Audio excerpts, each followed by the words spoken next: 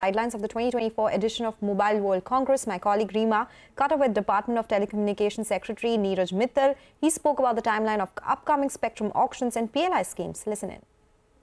The Government of India's PLI scheme for the telecom and the semiconductors, totally both of them amount to I think about $4 billion. Ours is about $1.7 billion,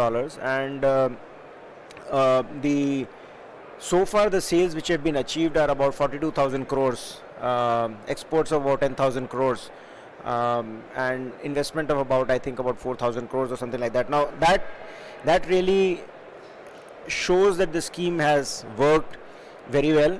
As far as incentive disbursal is concerned, it is a matter of verification. There is a time lag between the targets and the disbursal.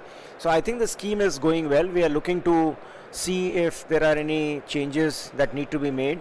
We will do them as we go along.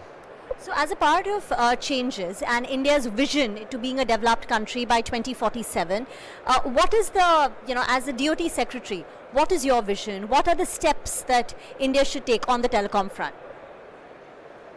You're talking about the scheme, PLI? On the PLI scheme and even other steps, even on the regulatory front.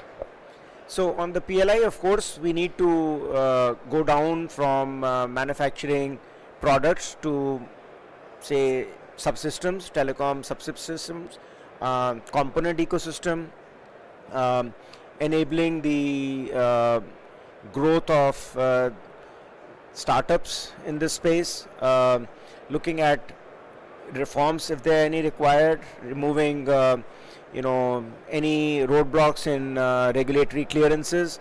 The new Telecom Act really does all this in one shot. One of the great, I think, enablers which has been done in the Telecom Act is the regulatory sandbox, which perhaps is not there anywhere else, which will enable us and the new players to test new technologies in a controlled environment and bring those technologies to bear in India. Since you spoke about the new telecom policy also allows for satellite spectrum to be allocated on an administered basis and not auctioned. What's the timeline and the pricing? When do you think the government will be able to allocate spectrum to all the satellite communication companies?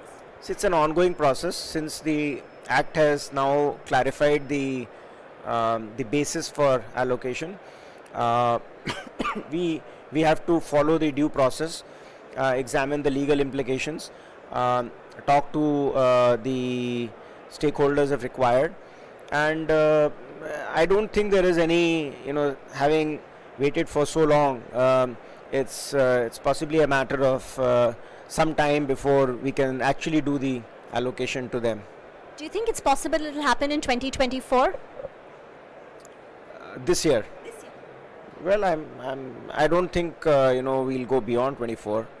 That doesn't look likely to me. But it depends on how we are able to go through the well-defined process which has been given through in the Act. And what's the thought process on the pricing of this spectrum? If it is administrative allocation, then there are well laid down formulas which are there available. We have to see if they need to be tweaked or used as it is, and that is the difference between the allocation by auction versus administrative pricing. Okay, and one final question, since we're on the subject of spectrum. This year's spectrum auction, when is it likely? Is it going to happen before FY24 or will it spill over into the next financial year? One of your colleagues just asked this question. We said a couple of months, but again, the process has to be gone through. We have to maintain absolute transparency. All the stakeholders have to be on board. Information has to be given. They need time. So there are many factors involved. I cannot predict a time, but very soon. Okay, all right. That's the word coming in from Telecom Secretary. We'll keep getting you more updates from Mobile World Congress, what's happening in Barcelona. But for now, we'll slip into a short break. Up next,